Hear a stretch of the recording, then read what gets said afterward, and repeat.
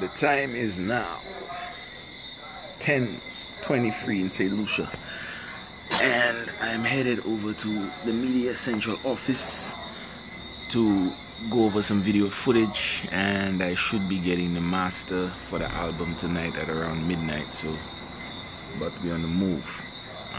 Today was a very interesting day. If you didn't know, we're vlogging every day in October. I think I'm the only one vlogging every day in October.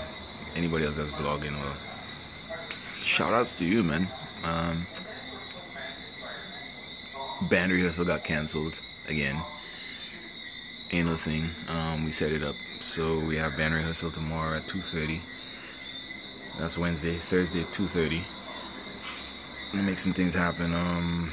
Putting a lot into this video, putting a lot into this whole album listening party that's on Sunday. So that's gonna be crazy. What else is up? Yeah, yesterday I was in Soufriere. I showed you some of that. I didn't show you all of it. I actually went to Jade Mountain to see my friend Elijah Jules. We did a cooking class. We shot a scene for the music video. If you want to see what went down, then you could go to my Facebook page.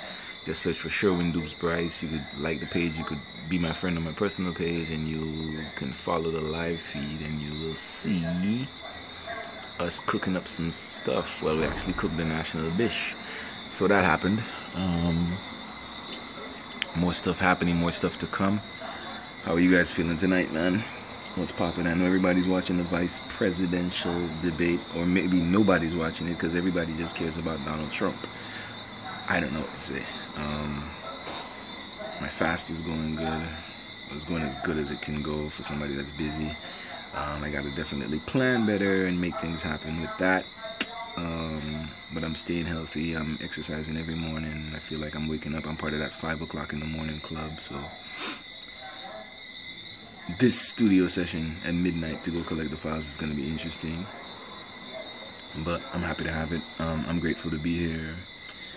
I read a blog today about writing your last letter, so I'm going to look into that. You guys should look into that too.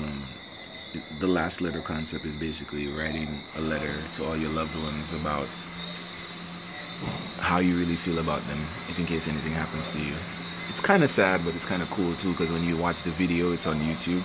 Just Google last letter from Stanford, and it's pretty cool how people leave their legacy and live their legacy through these letters and express themselves. So yeah, all in all, it's about to be a good night. Just keep doing your thing, keep believing in yourself, and keep pressing on.